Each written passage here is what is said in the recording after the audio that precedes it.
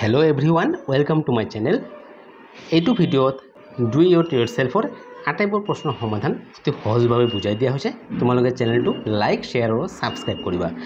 প্ৰথম question, suppose A person stand fetching north, which direction will he be ফেচড if he টাৰ্নছ বাই। ইয়াৰ অৰ্থটো হৈছে ধৰা হ'ল এজন মানুহ উত্তৰমুৱাকৈ আছে, তেওঁ কোনটো দিশত থাকিব বা তেওঁ কোনমুৱাকৈ থাকিব যদিহে ৰিভলিউশ্যন কি ৰিভলিউশ্যন বুজিবৰ কাৰণে ধৰি লোৱা ইয়াৰ পৰা আৰম্ভ কৰিছোঁ। ইয়াৰ পৰা আৰম্ভ কৰি যদি এনেকৈ য'ৰ পৰা আৰম্ভ কৰিছোঁ আকৌ তাতে যদি যায়, এইটো হৈছে ওৱান ৰিভলিউশ্যন বা এপাক। এতিয়া ইয়াতে কৈছে 4 ভাগৰ 1 ভাগ, অৰ্থাৎ 1 পাকৰ 4 ভাগৰ 1 ভাগ। তো এই গোটেইখিনি যদি এটা পাক হয় তাৰ 4 ভাগ, অৰ্থাৎ এনেকৈ 4টা ভাগ আৰ 4 ভাগৰ 1 ভাগ হ'ব ইমান, অৰ্থাৎ এইটো। তো 4 ভাগৰ 1 ভাগ যদি আমি চাওঁ যে এনেকুৱা হ'ব, এইটো 4 ভাগৰ 1 ভাগ। তো এইটো কিমান ডিগ্ৰী? এইটো হৈছে 90 ডিগ্ৰী। সেইকাৰণে 4 ভাগৰ 1 ভাগ বা 1/4 অফ এ ৰিভলিউশ্যন হৈছে 90 ডিগ্ৰী। আৰু ইয়াতে লিখা আছে ৰাইট এংগেলছ মানেও 90 ডিগ্ৰী। তো প্ৰথম কোৱেশ্চনটো আমি চাওঁ যে অর্থাৎ আমি গমে পালোঁ যে 1/4 রিভলিউশন আর রাইট এঙ্গেলস মানে 90 ডিগ্রি। 90 ডিগ্রি যদি ক্লক ওয়াইজ ঘুরে, তোমালোকে এইটো চাই লোৱা, মনত ৰাখিবা কিতাপৰ ওপৰৰ ফালটো সদায় উত্তৰ, তলৰ ফালটো দক্ষিণ, সোঁ ফালটো পূব, বাওঁ ফাল পশ্চিম। অৰ্থাৎ প্ৰশ্নটোত দিয়া আছে যে মানুহজন উত্তৰমুৱাকৈ আছে। এতিয়া তোমালোকে চাই লোৱা, ধৰা হ'ল মানুহটো এনেকৈ উত্তৰমুৱাকৈ আছে, এইটো উত্তৰ। এতিয়া তেওঁ যদি ক্লক ওয়াইজ মানে ঘড়ীৰ কটাৰ দিশত, ঘড়ীৰ কাটা এনেকৈ ঘূৰে, ঘড়ীৰ কাটাৰ দিশত 90 ডিগ্ৰী, অৰ্থাৎ মানুহটো এনেকৈ আছে। 90 ডিগ্ৰী কেনেকৈ হ'ব? এই মানুহটো ইয়াত আহিব, অৰ্থাৎ এনেকৈ হ'ব। আছিল উত্তৰৰ ফালে, এতিয়া কোনটো দিশত থাকিল? তেওঁৰ মুখখন এইটো হৈছে ইষ্ট বা পূব ফালে। তো ইয়াৰ এনচাৰ হ'ব ইষ্ট। নেক্সটখন কৈছে 1/2 অফ এ ৰিভলিউশ্যন। 1/2 বা হাফ ৰিভলিউশ্যন বা 2 এংগেলছ। এইটো হৈছে হাফ ৰিভলিউশ্যন, মানে এই গোটেইখিনি হৈছে এটা ৰিভলিউশন আৰ তাৰ 2 ভাগৰ 1 ভাগ, অৰ্থাৎ আমি যদি এনেকে দুটা ভাগ কৰোঁ তাৰ 1 ভাগ হ'ব এইটো। তো ইয়াতে কিমান ডিগ্ৰী আছে? এইটো হৈছে 90 ডিগ্ৰী, ইফালে আৰু এটা 90। তাহলে এটা 90 মানে 1 রাইট এঙ্গেল আর দুটা রাইট এঙ্গেল মানে 2 রাইট এঙ্গেল, অর্থাৎ 90 + 90 180 ডিগ্ৰী। 2 ৰাইট এঙ্গেলস মানে 180 ডিগ্ৰী। তো মানুহটো আসলে উত্তৰমুৱাকৈ, এনেকৈ উত্তৰমুৱাকৈ আছিল। তো প্ৰথমে ইয়াতে যাব, এটা রাইট এঙ্গেল হ'ল। এই মানুহটো যেতিয়া আকৌ ইয়াতে যাব, দুটা রাইট এঙ্গেল হ'ল। এতিয়া তেওঁৰ ফেচটো কোনফালে আহিল? তলৰ ফালে আহিল, অৰ্থাৎ সাউথৰ ফালে আহিল, অৰ্থাৎ ইয়াৰ এনচাৰ হ'ব সাউথ। নেক্সট কৈছে 1/4 of A revolution or what right angle clock wise. এইটো কোৱেশ্চন নম্বৰ 1ৰ দৰে 4 ভাগৰ 1 ভাগ আৰু ক্লক ওয়াইজ বুলি কৈছে। তো ইয়াৰ এনচাৰো ইষ্ট হ'ব, একে 1 আৰু 3 একে। Next 3/4 of A ৰিভলিউশন or 3 right angles clockwise. ইয়াতে কৈছে 4 ভাগৰ 3 ভাগ, এপাকৰ 4 ভাগৰ 3 ভাগ বা 3টা ৰাইট এঙ্গেলস। তেতিয়াহ'লে তেওঁৰ মুখখন কোনফালে থাকিব? তেওঁ আছিল উত্তৰমুৱাকৈ, অৰ্থাৎ ইয়াতে 3টা ৰাইট এঙ্গেল কি হ'ব? তোমালোকে গমে পোৱা 3টা ৰাইট এঙ্গেল হ'ব। তেওঁ আছিল এইখিনিত, তেওঁ তাৰপিছত আহিব 1 ৰাইট এঙ্গেল মানে তেওঁৰ ফেচখন আহিব ইয়াতে, 2 ৰাইট এঙ্গেলস মানে তেওঁৰ ফেচখন আহিব ইয়াতে, আৰ 3 ৰাইট এঙ্গেলস মানে তেওঁৰ ফেচখন আহিব ইয়াতে। তো এতিয়া ফেচটো এইটো আছে, এইটো কি হয়? ওয়েস্ট। তো ইয়াৰ এনচাৰ হ'ব West. Question number 2, find the number of right angles টাৰ্নড through by the hour hand of A clock when it goes from. ইয়াৰ অৰ্থটো হৈছে নাম্বাৰ অফ ৰাইট এঙ্গেলস বা 90 ডিগ্ৰীৰ সংখ্যা উলিয়াব লাগে যেতিয়া ঘণ্টাৰ কাটাডাল এই 1ৰ পৰা 4লৈ যাব, বা আৰু বহুতকেইটা প্ৰশ্ন আছে। এতিয়া প্ৰথম কোৱেশ্চনটো হৈছে যে ঘণ্টাৰ কাটাডাল যেতিয়া 1ৰ পৰা 4লৈ যাব তেতিয়া কিমানটা ৰাইট এঙ্গেলস বা 90 ডিগ্ৰী হ'ব। Question number 2, find the number of right angles টাৰ্নড through by the hour hand of A clock when it goes from. ইয়াৰ অৰ্থটো হৈছে যে ঘণ্টাৰ কাটাডাল যেতিয়া এটা সংখ্যাৰ পৰা আনটো সংখ্যালৈ যাব তেতিয়া কিমানটা ৰাইট এঙ্গেলস বা 90 ডিগ্ৰী তৈয়াৰ হ'ব। তাৰ প্ৰথমটো কোৱেশ্চন হৈছে ঘণ্টাৰ কাটাডাল 1ৰ পৰা 4লৈ যাব। এতিয়া তোমালোকে মন কৰা, ঘণ্টাৰ কাটাডাল আছে 1ত, তাৰ পৰা ক'লৈকে যাব? এই 4লৈকে আহিব, অৰ্থাৎ এনেকুৱা থাকিব। তোমালোকে মন কৰাচোন, এইটো কিমান ডিগ্ৰী? এইটো 90 ডিগ্ৰী ফৰ্ম কৰিছে। তেতিয়াহ'লে কিমানটা 90 ডিগ্ৰী?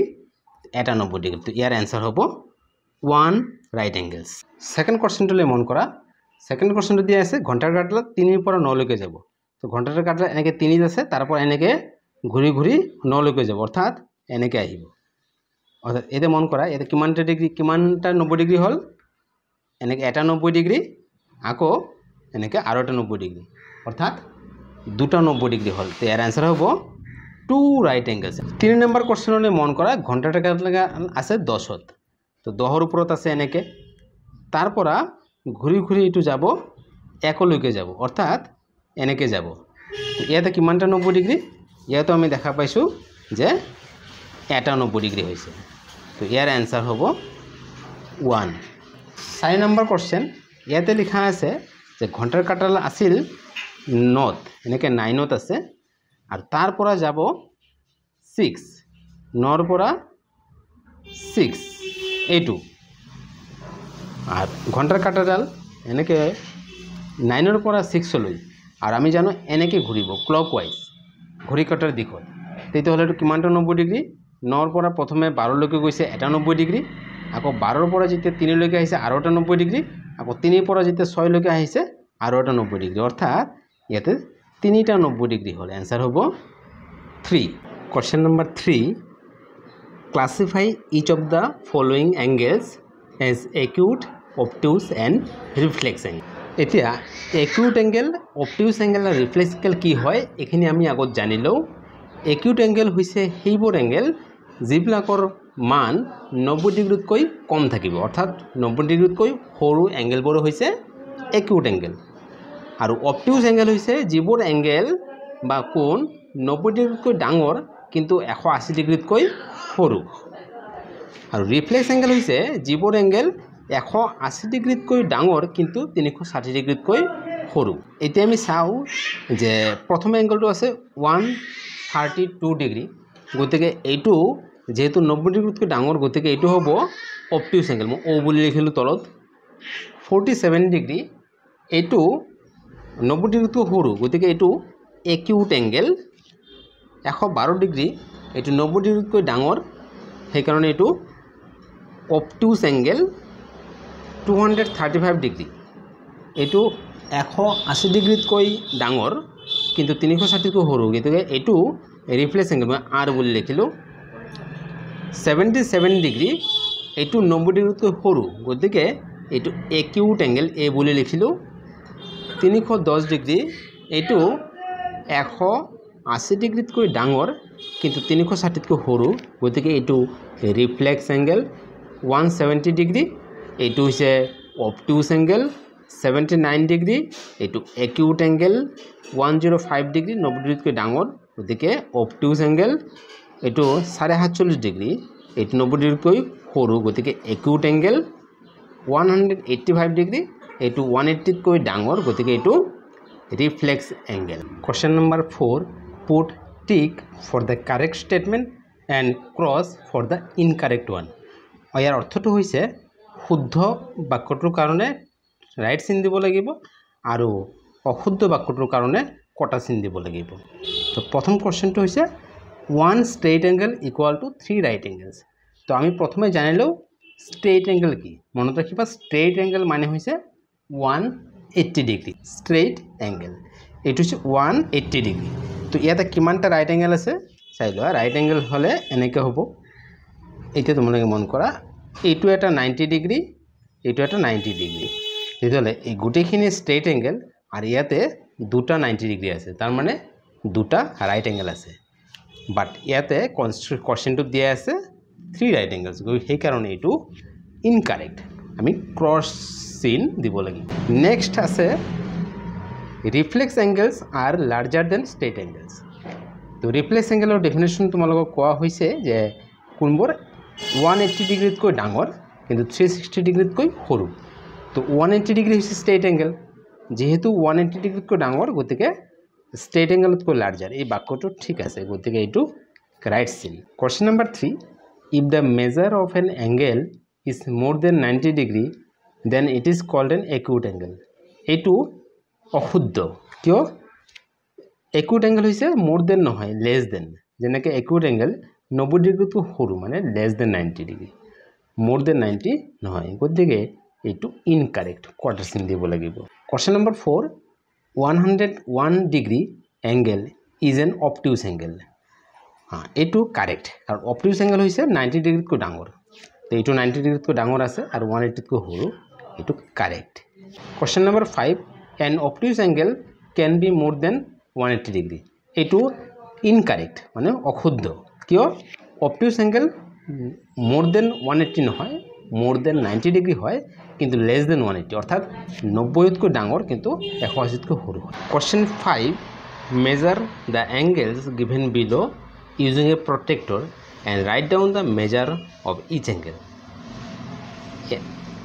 ইয়াৰ অৰ্থ হৈছে যে প্ৰটেক্টৰ বা কোণমানজন ব্যৱহাৰ কৰি তলৰ এংগেল বিলাকৰ যোগ নিৰ্ণয় কৰা আৰু যোগবোৰ লিখা তো প্ৰথম কোশ্চেনটো তোমালোকে যোগ নিৰ্ণয় কৰোতে মই যিদৰে কম ভালদৰে মন কৰিবা এই কোণটোৰ দুটাল বাহু আছে এইটো বাহু এইটো তলৰ বাহুটো লগ এই তলৰ বাহুৰ লগত কোণমানজনৰ এই লাইনটো মিলাব লাগিব এই কাষ নহয় এইটো লাইন আৰু এই কোণৰ যেটো শীৰ্ষবিন্দু এই শীৰ্ষবিন্দুৰ লগত কোণমানজনৰ এইটো মিলাব লাগিব এটা চাই লোৱা এইটোৰ লগত এনেকৈ মিলাব লাগিব আৰু লগতে এই বিন্দুটো কোণৰ শীৰ্ষবিন্দুৰ লগত এতিয়া এই লাইনটো ইয়াতে আহিছে ইয়াতে 50 আছে 130 আছে তো এই এংগেলটো 50 ডিগ্ৰী হ'ব না 130 ডিগ্ৰী হ'ব সেই কাৰণে তোমালোকে চাবা যে এই শীৰ্ষবিন্দুটোৰ পৰা কোণৰ যেটো বিন্দু তাৰ পৰা ভূমিটো কোনফালে আছে ভূমিটো আছে সোঁফালে থাকিলে ইয়াৰ পৰা চাব লাগিব যে এটো এই যে কোণবিলাকৰ যে মান দিয়া আছে এটো বাঢ়ি থকা কোণটো ঊৰ্ধ্বক্ৰমত কোণটো আছে যেনেকৈ 0 10 20 30 40 এনেকৈ এটো সৰুৰ পৰা ডাঙৰলৈ বাঢ়ি গৈ থকা কিন্তু এটো কি আছে 180 170 160 150 এটো কমি গৈ থকা আমি কমি গৈ থকাটো নহয় আমি বাঢ়ি থকাটো ল'ব লাগিব গতিকে এটো বাঢ়ি থকাটো হৈছে 0 10 20 30 40 এনেকৈ 50 আহিছে অৰ্থাৎ এই কোণটোৰ যোগ হৈছে 50 ডিগ্ৰী একেদৰে সেকেন্ড কোণটোৰ আমি ভূমি হৈছে এটো এই ভূমিৰ লগত এই বাহুটো আৰু এই বিন্দুটোৰ লগত কোণমানজনৰ এইটো বিন্দু মিলাব লাগিব এনেকৈ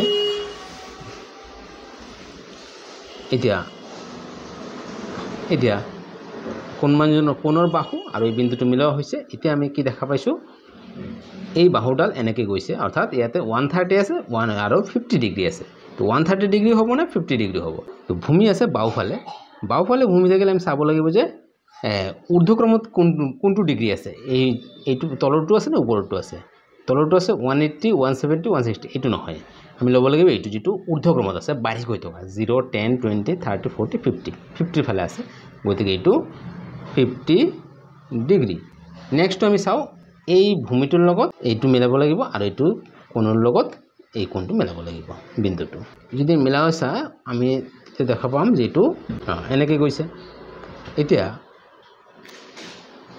এইটো এনেকৈ সিধা গৈছে এটা আমি চাব লাগিব যে তলৰটো লম নে ওপৰটো লম তো তলৰটো এতিয়া ভূমিটো আছে সোঁফালে আমি সোঁফালে চাব লাগিব ঊৰ্ধ্বক্ৰমত কোণটো আছে ওপৰটো ঊৰ্ধ্বক্ৰমত নহয় তলৰ কোণবিলাক ঊৰ্ধ্বক্ৰমত আছে 0 10 20 30 এনেকৈ এইটো হৈছে 110 আৰু 120 ঠিক মাজত আছে অৰ্থাৎ 115 এইটো হ'ব 115 ডিগ্ৰী 4 নম্বৰটো আমি এইটো বেস বা ভূমি হিচাপে লম তো বেস আমি এইটো লগত এইটো মিলাম আৰু এই বিন্দুটোৰ লগত এই বিন্দুটো যদি আমি এনেকৈ মিলাই চাও তেতিয়া আমি পাম এনেকৈ এতিয়া যেহেতু ভূমিটো আছে এইটো সাইডত এনেকৈ ঊৰ্ধ্বক্ৰমত তলৰটো নহয় ওপৰৰ লাইনটো আছে ওপৰৰ বিন্দুবিলাক 0 10 20 30 এনেকৈ আছে 90 ডিগ্ৰী আৰু 100 তো 90 আৰু 100 ঠিক মাজত আছে গতিকে এইটো হৈছে 95 ডিগ্ৰী 95 ডিগ্ৰী মৰমৰ ছাত্ৰ-ছাত্ৰীসকল ভিডিঅ'টোত যিদৰে বুজোৱা হৈছে তোমালোকে বুজি পাইছানে নাই